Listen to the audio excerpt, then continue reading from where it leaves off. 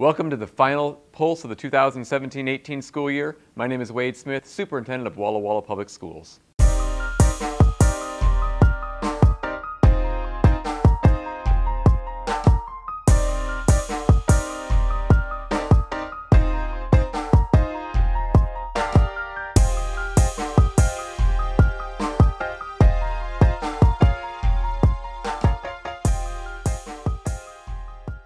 You know, as I've been out and about across many classrooms in the district these last few weeks, I've just been amazed at the incredible effort and hard work our teachers and students are putting in every single day, and we're really starting to see the fruits of the labor pay off. And it's so important as a superintendent and as a district, we celebrate those successes. And we've just received some updated assessment scores just this morning. Actually, I was pulling off and looking at some of the great results we're seeing trickle in across all of our schools and campuses. And I specifically want to highlight a couple of real shining stars and really accomplishments that we're starting to see. And looking specifically at Blue Ridge, a shout out to all the staff there, but looking at their 4th and 5th grade ELA scores, seeing 15 and 25% increases over last year at this time. So congratulations, Blue Ridge staff. As we look at our English language development program, as we bring in our sheltered instruction and our constructing meaning and our various systematic ELD work, especially at our younger grades, we're exiting more and more kids out of the English language development program this year than we have historically. And again,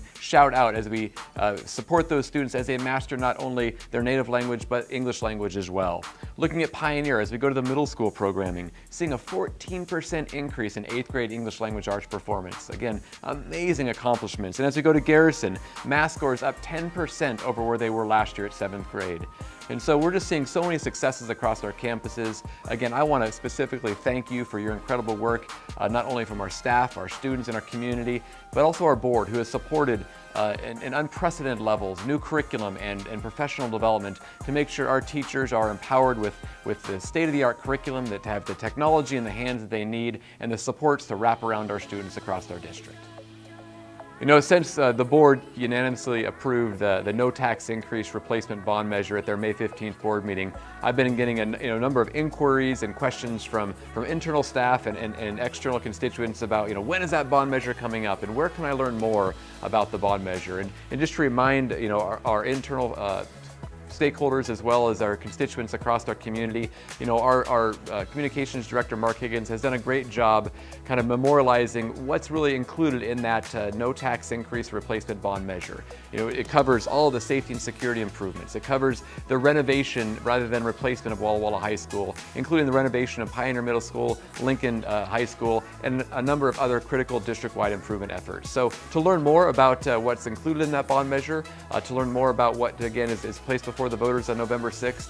I always like to remind people to learn more what's included in the November 6th no tax increase replacement bond measure. You can always visit our website. It has great information about what's included in the proposal.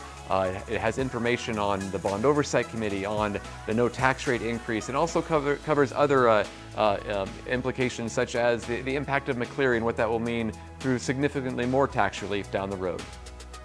As we close out this school year, I couldn't be more proud of the amazing accomplishments we collectively have amassed this school year. It's been a pleasure and an honor. It's a time to really celebrate those accomplishments. I specifically want to call out our graduates of distinction, 3 very deserving members of our community, and class of 1966, Terry Atchison, class of 1971, Dr. Randall Barton, and lastly, class of 1995, Dr. Elizabeth McDonald, for their amazing accomplishments as really models of what we hope to emulate and all of our students can look up to as really role models for them as they graduate and walk across the stages of either Lincoln or Watt High. And lastly, a shout out to our graduates of the class of 2018. I know that myself and some 600 staff members and thousands of community members and parents are so very proud of your efforts.